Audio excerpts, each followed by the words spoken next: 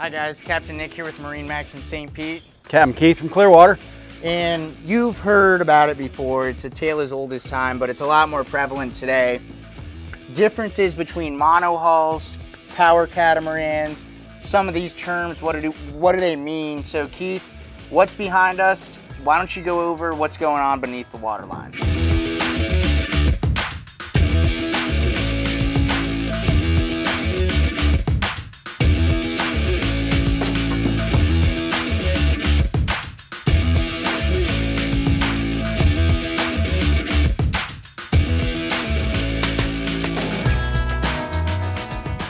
So behind me here, I've got a 2018 Boston Whaler 28 Outrage, and people will talk about chines. What is a chine?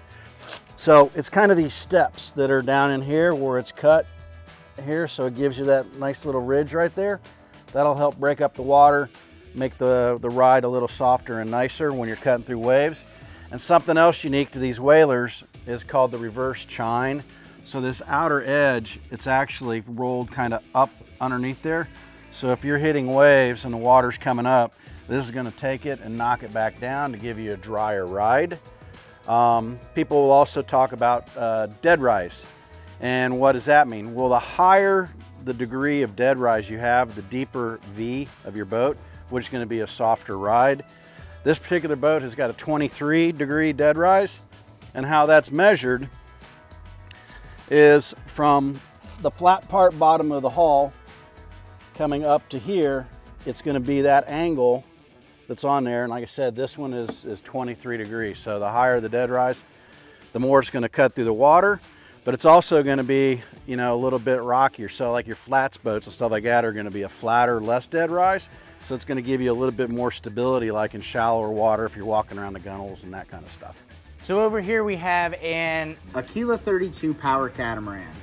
What is a power cat? What is a catamaran in general? Of course, you have two hulls instead of one. First and foremost, phenomenal trailer storage underneath when you're up on land here. Of course, I'm just kidding, little joke there. So, but seriously, over here, two hulls, narrow entry points.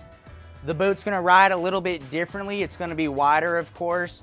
On a lot of these monohulls now, you're gonna see Seakeepers or other gyro stabilizers that are going to eliminate that side-to-side roll.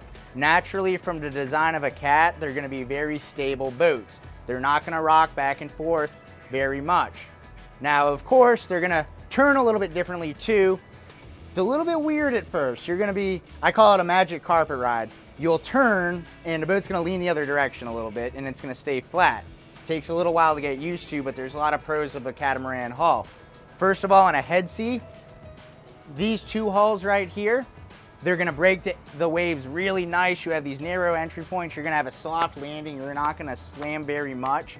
And then of course you get the added space too. So when you're in the boat, whereas like for instance a 36 Aquila, it is gonna be a 14-foot 7-inch beam. To get that same beam on a monohull, you're gonna need to be looking at 45 footers. So power catamaran, monohull, lots of pros and cons either way. Stay tuned. Come on down, hop on a sea trial, whatever boat, we got it for you, and we'll let you make the call. So we've said it before, Keith, right? It all comes down to what type of boating you're gonna be doing, to what boat is gonna fit you and your family best, whether it's a hybrid style hull like this, a deep V with heavy dead rise, or of course a power catamaran that's gonna be stable. And what do you think?